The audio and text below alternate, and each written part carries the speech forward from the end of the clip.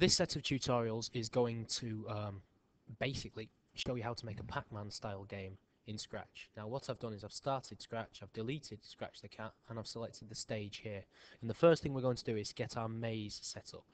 So if I go to stage and click on backgrounds, first thing I'm going to do is just copy that, and then I'm going to edit. And what happens is you get a set of tools that look very much like paint. So you set the background to be one colour. I'm going to use the paint bucket. I'm going to set my background to be light blue, and then I'm going to use the rectangle. There we go. The rectangle to basically draw my walls in.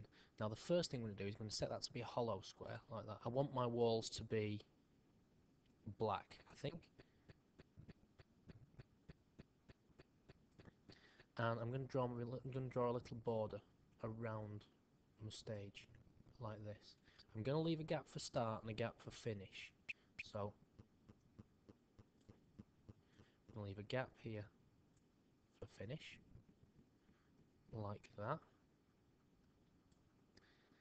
and a gap up here, there, for start.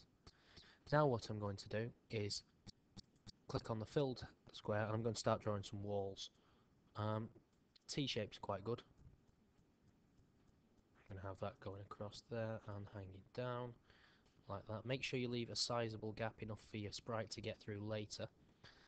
I'm going to put something across there just to make that a bit more difficult. Maybe a big square in there.